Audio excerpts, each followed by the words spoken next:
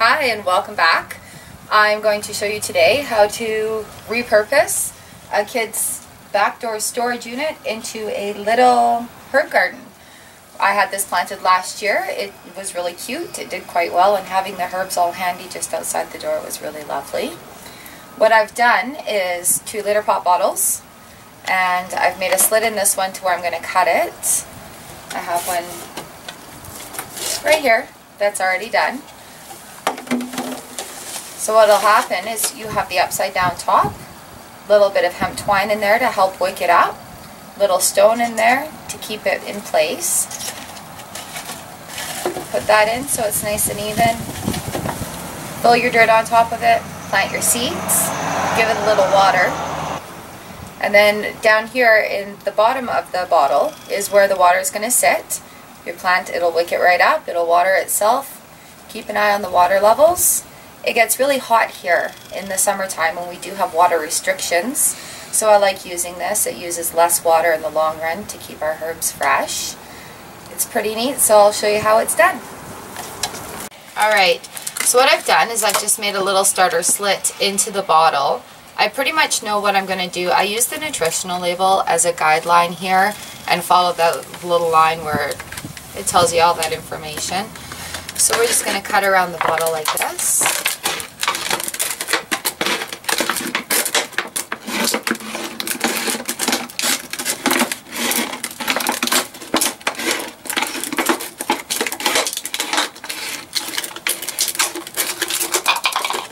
Now I've got 2 parts. I'm not worried about it being perfect or centered or completely even. I'm going to take a little bit of my hemp twine, a little cut there. Now this goes upside down, so the funnel part, it's like a funnel. Thread your hemp twine in there. Make sure you leave enough at the top so it can wick up, enough at the bottom to draw the water. Oh, this one's a little big. Shove it in there. I like to point it so that the top of the bottle is right in the middle of the 4 little knobby things at the bottom. It's got the best chance at wicking up that way. Got a little rock I stick right in the top of the funnel there to help keep my dirt inside where I want it to be. Fill that with dirt, pop it in one of the holders on the storage container there, and plant some seeds in it. I have some moist soil in here now. Excellent. Alright, so we're going to actually set this up. First things first, you want to label your bottles that you're putting in there. I do have this sketched down on paper in the house on how I want it to look in the end. But because the herbs grow at different levels, you're going to want to be able to move them around so that they can all get maximum light, and you may lose track of where you put what. So today I'm planting lemon balm in here. I've got a piece of duct tape. Just going to put it down low where you can't see. Write lemon balm on there with my handy dandy marker.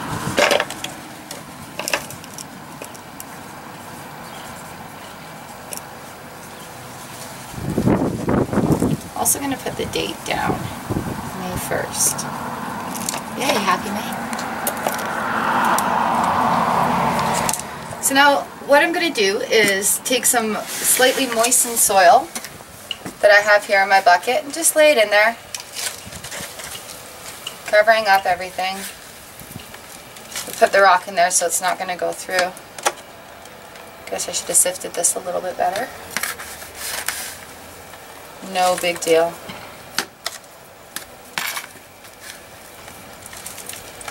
I don't want to fill it up too full because when you water it, you don't want the water to push your dirt and your seeds out.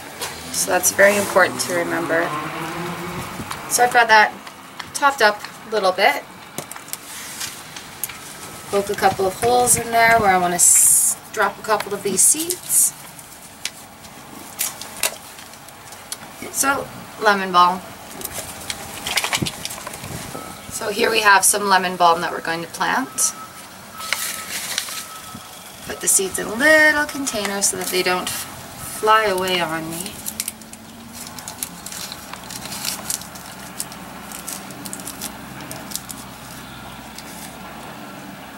Drop a couple little seeds in each hole.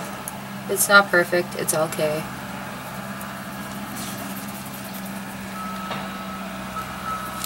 Quite little. Can you focus in on those?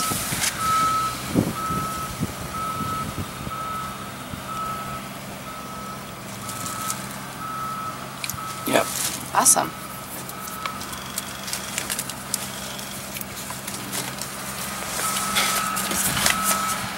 Then I'm just going to top it up with a little tiny bit of dirt on top. And I'm going to give it a water.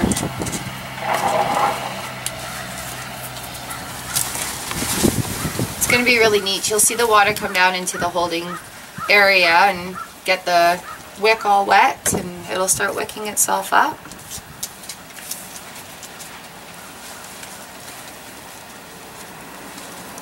Probably just going to push all the seeds up too.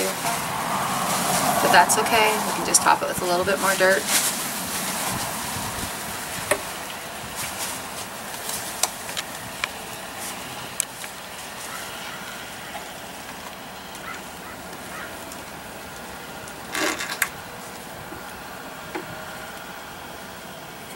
And as the water sinks down through the dirt, it'll collect down at the bottom there.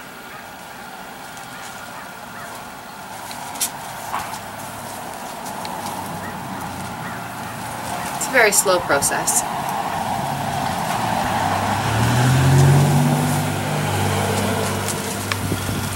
And once you do this a little bit more, you'll understand how much it holds at the bottom, how much more you need to add.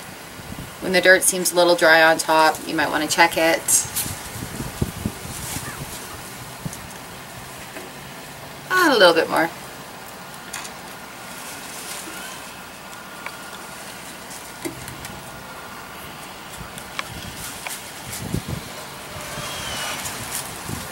I wouldn't worry too much about that dirt at the bottom. It will settle in the funnel part of the lid there.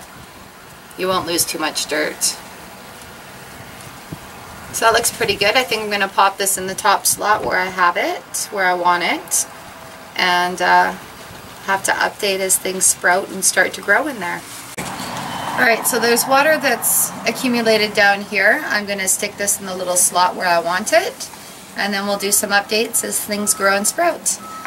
So we've got lots of water now in the reservoir, and we're going to pop this right into where I'd like it in the slot. Definitely give you updates as things sprout and grow, and as I put more plants in there. I'm going to fill the rest of it up just like I did here, and we'll see how things grow. Thanks for watching, and have a wonderful day.